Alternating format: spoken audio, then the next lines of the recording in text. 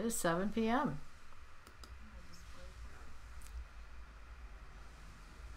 All right.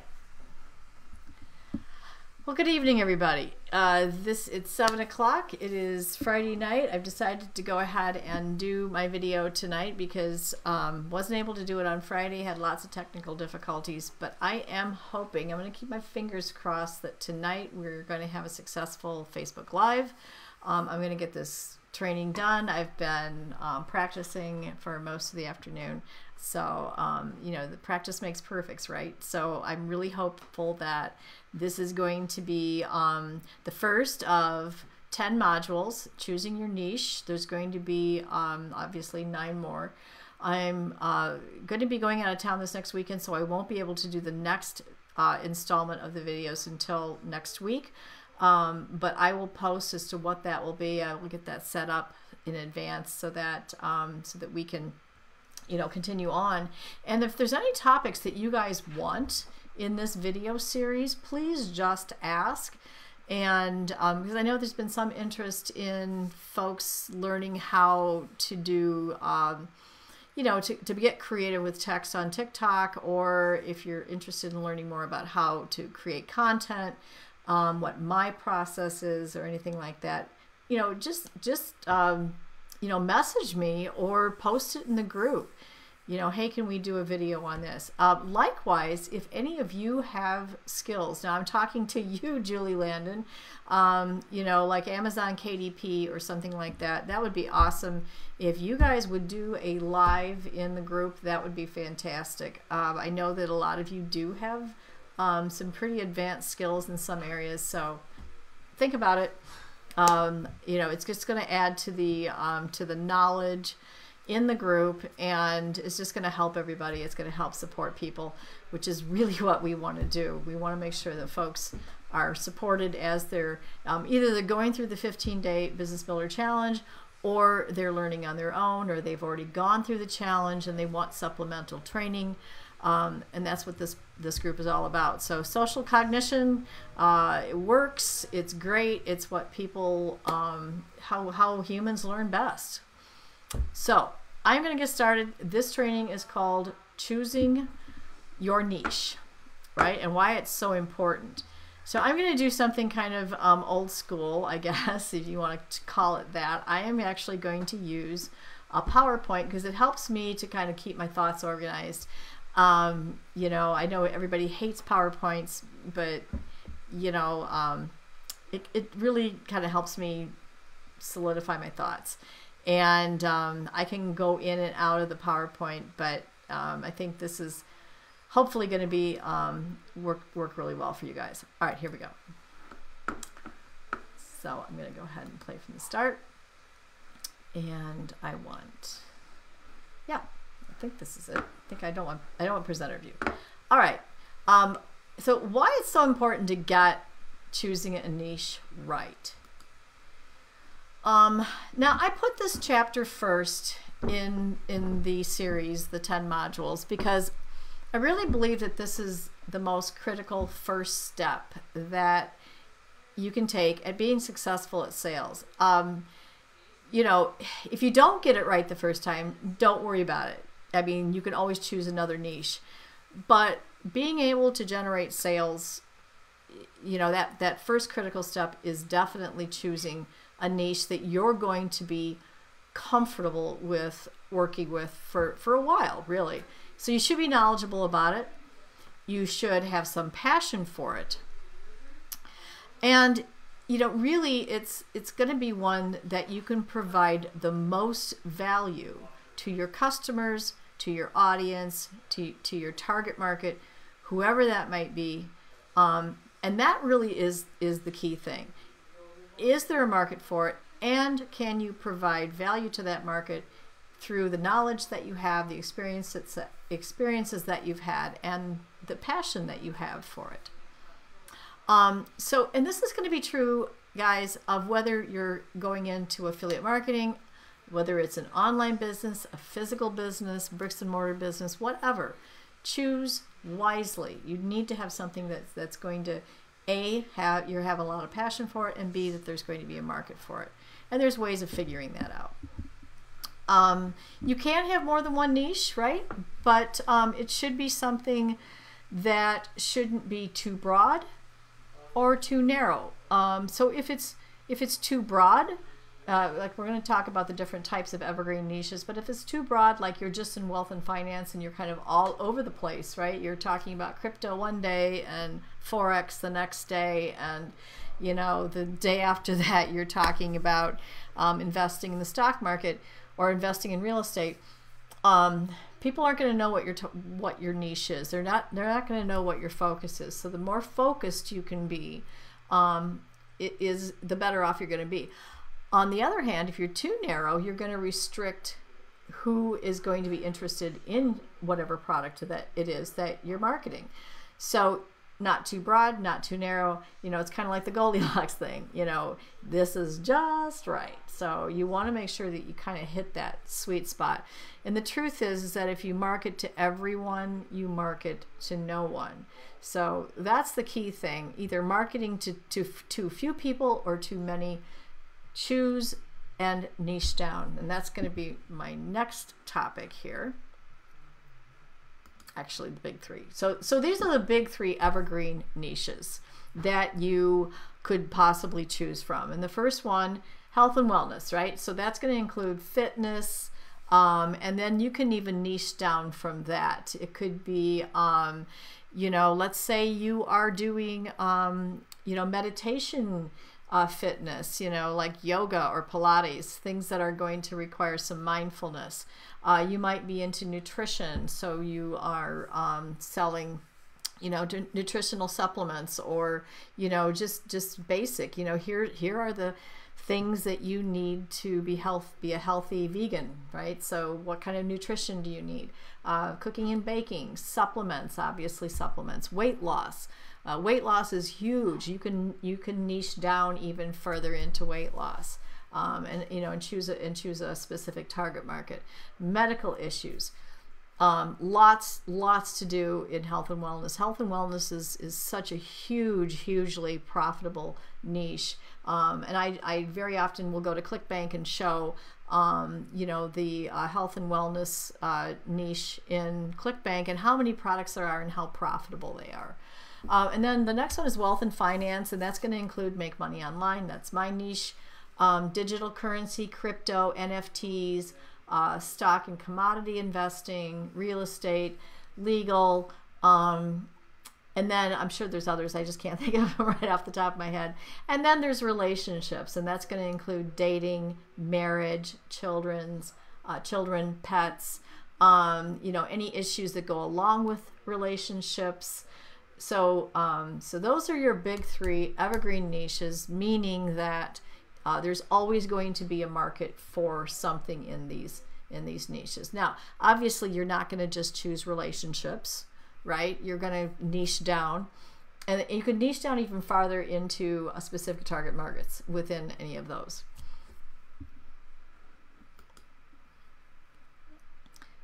And again, you know, I'm it's like beating a dead horse, but you want to make sure that you niche down from a broader market and a sub niche, but don't go too far, so that you still have a larger population to market to, and it'll be easier to create content. Like for example, if you niche down from a broader niche like health and fitness to keto diets, and then you niche down from there to vegan keto diets, and then with the target market of single women over 50, well, you run the risk of excluding a large segment of your population that could buy your products. So unless you know for certain that there's a big market with lots of buying power, you need to stay broad enough so that you have an easier population to market to. As I'll explain later, and probably in another training, you're going to need tens to hundreds of thousands of people to market to. Not everybody's going to buy your product. So remember, like in a funnel, you know, you're going to have your target market up here. There's a lot of people here, but then as your funnel narrows, you're going to exclude more people until you get down to the, you know, your hot market, your, you know, those hot leads that are going to actually buy your product. You want to make sure that you have enough people to market to initially. You know, it's also going to be easier to write content when the niche is not too broad or too narrow.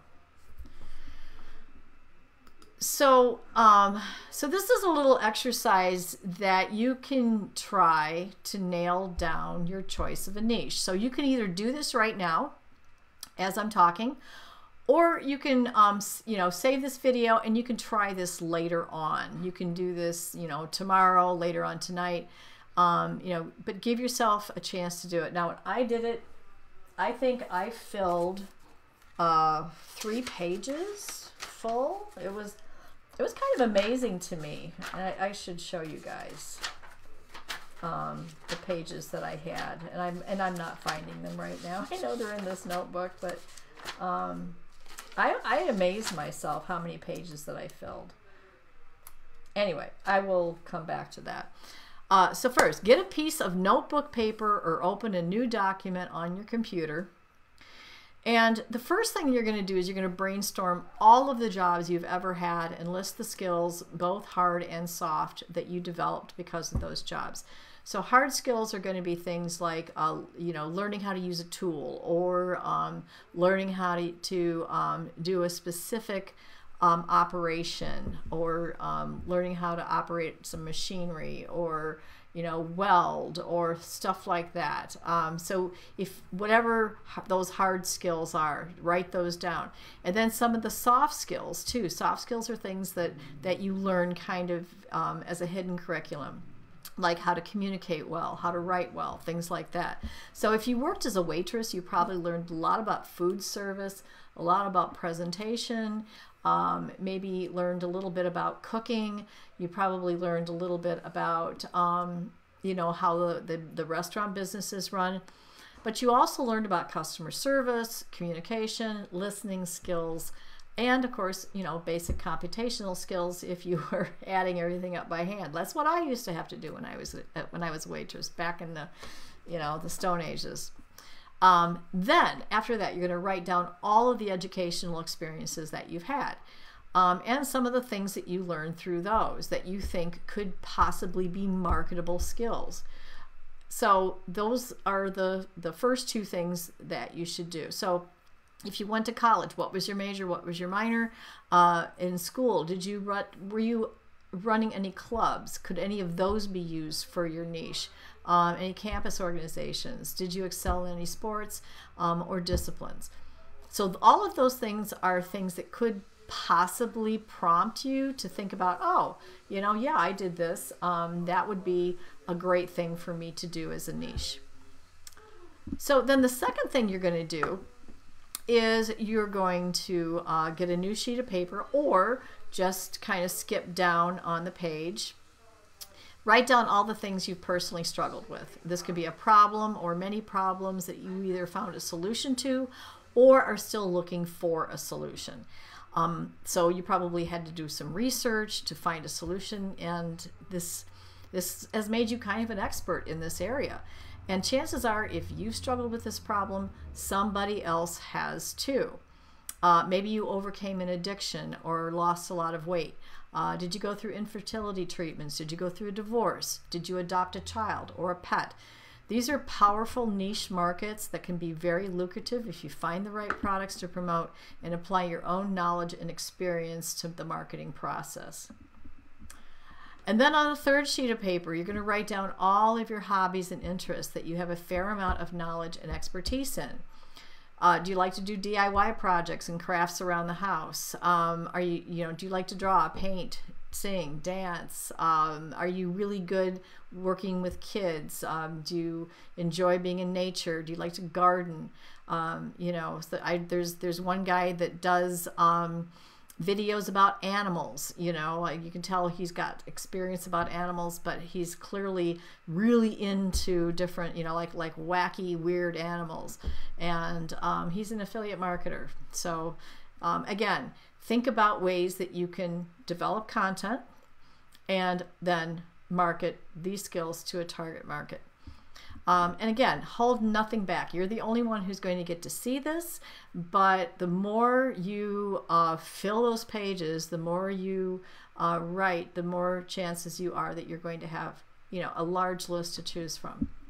Now, you're going to go through all 3 lists and choose 3 to 4 from each list that you can very easily feasibly write 20 to 30 pages or articles of content about or talk about for at least an hour or more straight.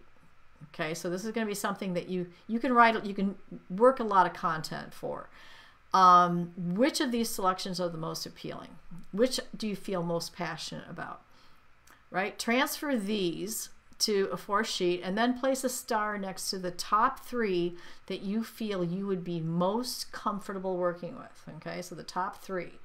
These are the ones that you feel like, yeah, I can really get behind this for, you know, quite a long time. I think this will be something I can really develop into to a niche.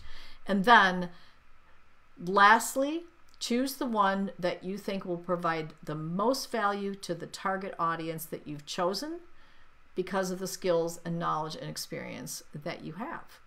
And that's your niche. Again, let's say down the road you decide, hey, I'm bored with this, or this isn't working for me. Save this list and you can always go back to it. You can always go back to it, pull it out, look at it again, and say, well, you know, maybe I'll try this next thing that I had written down. So make sure you keep that. Okay, next question, next slide. Is there a market for this? So next you need to determine whether there's actually a buying public for this niche. So how do you know? How do you know if there's a market? Well, you can Google it using keywords. How many search options are returned? So if there's enough people that will buy the products, these are the people who are going to be looking for the products. So, is there enough of a market to choose to promote that for the products that you choose to make it worth your while? So the Google Keyword Planner, this is a free tool that interfaces with Google Ads. It will research keywords and in your niche and determine how many people have searched for a particular keyword and how much competition there is in that market. So this is a great tool to use. Unfortunately, you need to be in expert mode, Google mode, to use this and actually have an ad campaign to launch. So it really goes hand in hand with Google AdSense. This will be another training down the road because I want to talk about Google Ads. I personally don't market, I don't pay for ads, but I might start doing that as I get into my coaching business. And I think that there's some benefits to doing paid ads that I'll get into at a later date for another training.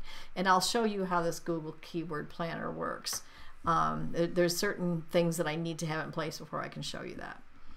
But that would be a great thing to learn how. And one of the things that you want to do as you're using this keyword planner is to take note of what keywords there are so that you can create ads based on search engine optimization keywords and search engine marketing. That's going to help you to write your bio. It's going to help you to do your headlines, your email marketing, and so on. So you will have built-in keywords and SEO into the content that you're producing. Okay.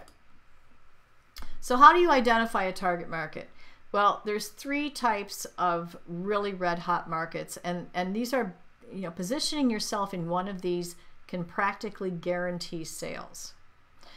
So the first target market that you should be looking at is folks that are dealing with private problems. So these are things that are embarrassing or painful or things that people just don't talk about. We don't discuss this with polite society. Those are things that fall into this category. It could be something that is just a really hot button issue for somebody. It could be a health issue, but things that we don't normally talk about, but I can guarantee you people are Googling these and trying to find solutions for them.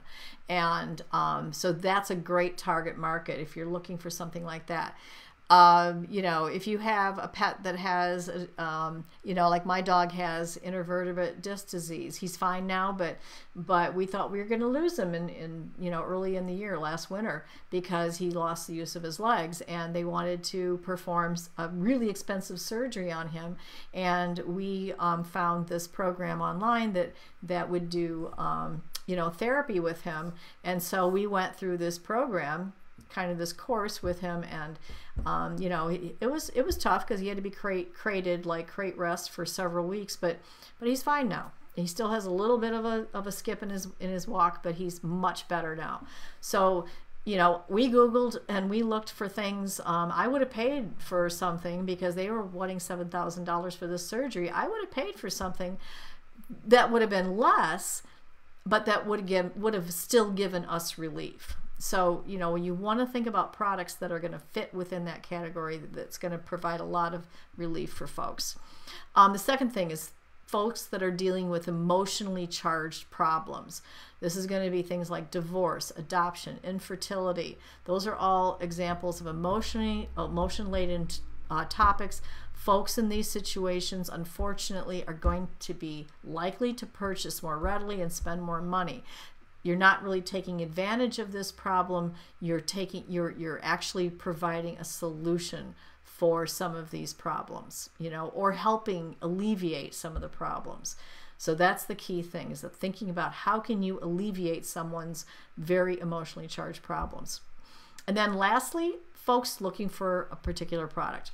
So you've done it. How many times have you gone to Google and you've searched for best fill in the blank, right? So you were looking for a particular type of product, like a dishwasher or a car or a lawnmower, and you're trying to narrow down your search and make a decision as to which one you're going to buy. You might even already have one picked out. So you're looking for reviews on that particular product.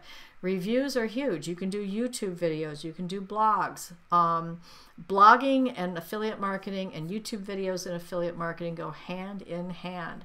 And so think about how you can create content that way. And that's probably going to be you know, your most lucrative, because you can choose high ticket products that are going to also pay a good commission. So you know, really, I think that, you know, if you position yourself within those three red hot markets, you're going to be successful. Okay, word about your target market. So you want to figure out who your target market is. Age, gender. You know, when you pick an age, you're not going to pick a specific age. Obviously, you're going to pick an age range, because if you pick a specific age, that's narrowing your target market too much. But you also want to consider their financial situation. Did they have a lot of debt? Are they going through a divorce? Are they, you know, are they nearing retirement? Are they looking to get out of a 9-to-5? And then what's their biggest problem? What's their problem that needs to be solved? Remember previously I was talking about, you know, people that have particular emotionally charged problems. Those are things that people are looking for solutions for. You can provide that solution. Then what are their short-term goals? Where do they want to be in 6 months? Where do they want to be in a year? And then long-term, maybe they want to be, you know, retired in 5 years and living on a beach, right? So what are their goals? Now, also, you want to consider, what are their concerns? What could possibly be their objection? What could possibly hold them back from purchasing your products? So you want to think about all of those things in advance and deal with them up front. And there might be other factors too. I'm interested in hearing what you have to say. I am going to now take questions. Hopefully you guys have some. And I'm going to get out of this presentation. Okay. So let me go to and see if anybody's got any questions. I don't see any. There's no questions. But you know, you can always, you know, after you watch this, you could always put some questions forth in the comment section in this video. So I hope you found this helpful in choosing a niche. So this is the first, like I said, this is the first module, the first chapter in the series of 10. I'm also going to be posting this to YouTube, so I will be providing a link in the group. But I hope you found this useful, and I will be back a week from tonight. So be looking for another video. The next one is going to be on setting up your domain and what you should purchase in terms of buying, when you buy your domain, what you should get and what you don't need to get. depending on, you know, what your goals are for that domain. So that's going to be the next video, and I hope you guys have a great Monday night. Happy November 1st, and I will see you back here in a week.